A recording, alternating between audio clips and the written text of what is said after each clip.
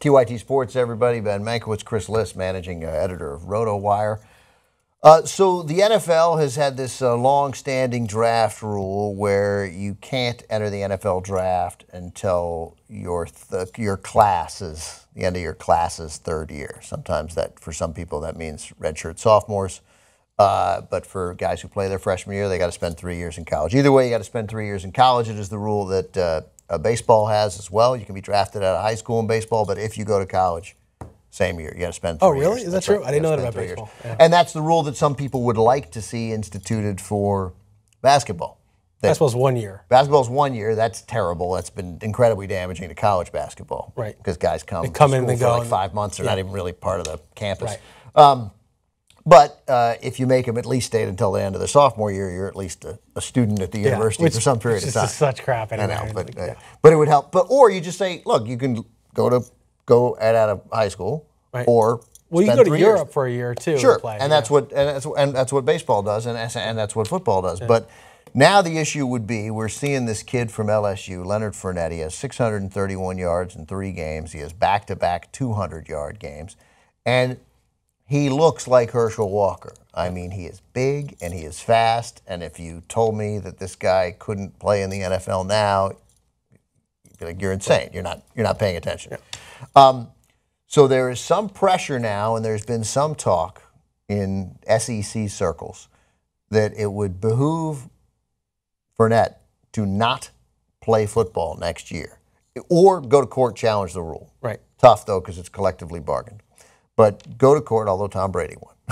Go to court. Well, collectively bargained by pros who are already in the pros, and not you, who's not being represented by the. I don't really understand how that would cover you when you're not even in the class that was bargaining. Well, that would be, I'm sure, part of the argument. Part of the argument. Yeah. But nonetheless, judges usually don't want to insert themselves into collectively. But that said, it's not inconceivable that it could be challenged. There are ways to do it, as you mentioned.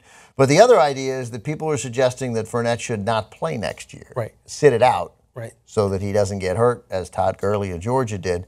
And we all know you don't need an example of it. It's football. You can get hurt at any moment. Right. What about the guy in the 49ers that got drafted, Marcus Lattimore? He's out. He's out of football. Out of football, that's right. I mean, he was going to be a very high round pick. Right, that's right. Top He pick. should not have played. He should not have played, that's right. So, so the suggestion is Fournette finish this year, or by the way, if this is your suggestion, stop playing now. Yeah. Except then you would have a year and a half without any contact. But anyway, this kid is young. He's terrific.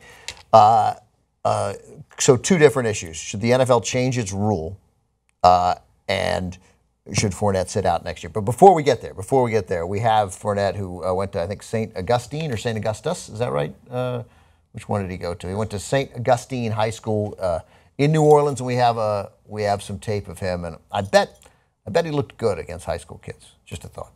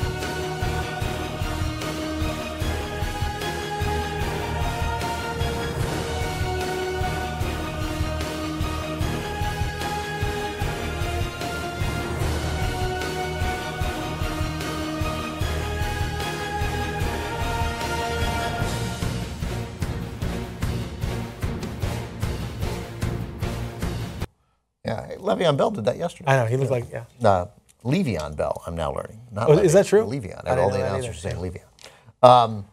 I think. Look, the kid looks great. He looks great in college. Should he sit out of here?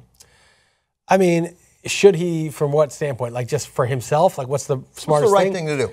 Well, I think, like, it's right to sit out unless they were to pay him, and they're not allowed to pay him because he's basically making a whole bunch of money for his college and for the NCAA, and he's putting himself at risk, right? So he should probably sit out.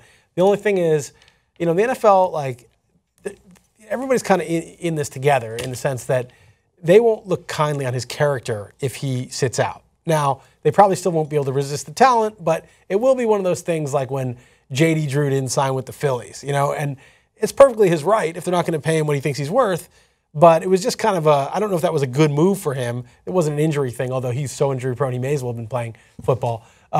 But it was just one of those things where you get your career off to a bad foot. Now, morally speaking, I think he has every right to do it, but whether it's worth it, like, is it worth preserving, your health and not having the injury risk, and then taking the hit that's sort of like, what, you're just ditching out on this and waiting till next year? Yeah, I first of all, a couple of things. From Fournette tweeted in response to all this, I will never jump ship. I am drowning with my brothers. Right. Might have used a different metaphor. Right. Right. We're all going to get injured together and destroy our futures. Yeah. And then he also added, never get lost in this fame stuff. Keep God first. Everything else will follow. Believe that. Les Miles, his coach at LSU, says he can't conceive of that happening. To me, there's a lot of people out there stirring the pot, Miles said in his weekly radio show. Let's just make a controversy. Why not? Okay. I can't imagine that Leonard will be sitting anywhere inactive for a fall. I just can't possibly imagine that. So, Miles, I'm sure the LSU fan base. Can you imagine if your top 3 fantasy picks just get hurt tomorrow? No. He doesn't want to imagine that because it's the end for him. Don't you think that if Fournette decided not to play, the LSU fan base would understand? No.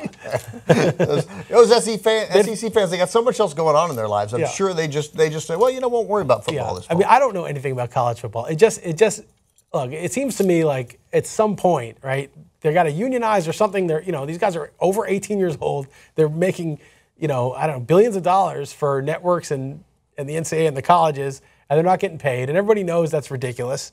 And it's like they're not really there for the education, right? I mean, they're leaving after a couple of years. They're not, I don't know how seriously they're taking their classes. Plus, I think, high-level college football or basketball is a full-time job, right? I mean, it's not like it's basically like having a full-time job. Yeah. And so, I just think it's just going to, he shouldn't have to make this difficult decision. It's an unfair system that forces him to make a decision where he either betrays his teammates by not playing, which is a totally understandable decision, but which many people, mostly LSU fans, but some in the NFL will judge him for. Smart NFL guys won't. They'll be like, great, he's not going to be hurt. How do I get this guy? How do I? And now that we're paying him to do this job, he'll stick around. Right, he'll stick around. It's like, wow. That's what he wants. He doesn't want to work for free. Right. By the way, Adrian Peterson, he thinks Fournette should be able to play in the NFL right now. I don't know whether Peterson suggests that he should sit out, but we have some video also of Peterson who says that he could have played in the NFL immediately after getting out of high school in Palestine, Texas.